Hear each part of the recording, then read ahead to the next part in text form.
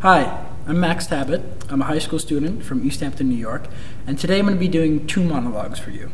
The first one, I'm going to be playing the role of George from Our Town by Thornton Wilder, and in the second one, I'm going to be playing Adam from The Shape of Things by Neil LaBute. So I really hope you enjoy. There's details about both monologues in the description. Thank you very much.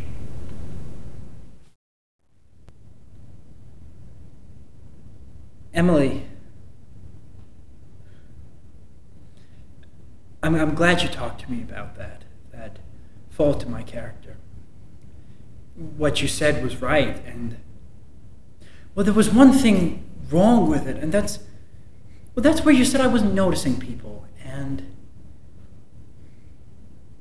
you, for instance.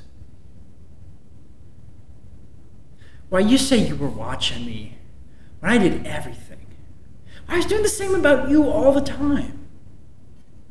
Why, sure, I always thought of you as one of the chief people I thought about. I always made sure we were sitting on the bleachers, who we were talking with. And for 3 days now, I've tried to walk home with you, but something keeps getting in the way. Yesterday, I was standing over by the wall, waiting for you, and you walked home with Miss Cochran.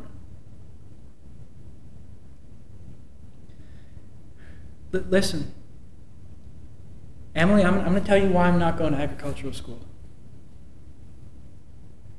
You know, I think once you found a person who you're very fond of, I mean a person who is fond of you too, and who likes you well enough to be interested in your character, well, I think that is just as important as college is, and even more so. That's what I think.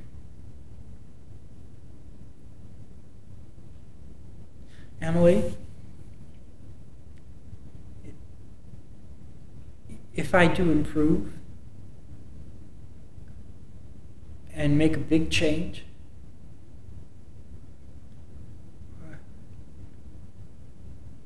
would you be? I mean,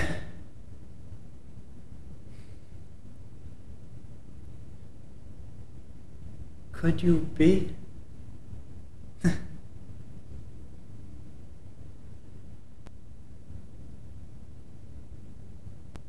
Me? We had some fun, right? But hey, that's just subjective. I had some fun. You know, fell in love and all that, and you got yourself a grade and a column inch or two in the school paper. Congrats. No, seriously, congrats. But do me a favor. Don't fool yourself and think that this is art. Okay? It's a sick fucking joke. But it's not art. You know, when Picasso took a shit, he didn't call it a sculpture. He knew the difference. That's what made him Picasso.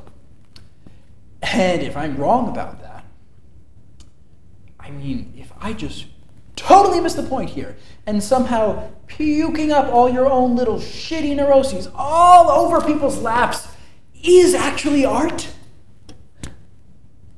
well, then you ought to at least realize that there is a price to it all, you know?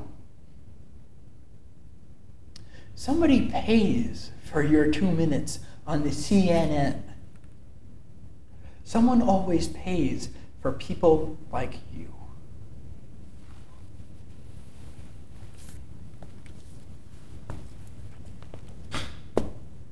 And if you don't even get that, I mean, if you can't even see at least that much, then you're about 2 inches away from using babies to make lampshades and calling that furniture. Woo! Thank you. Good job. Yes. Nice. You guys did a great job. Thanks. Yeah, thanks. You too.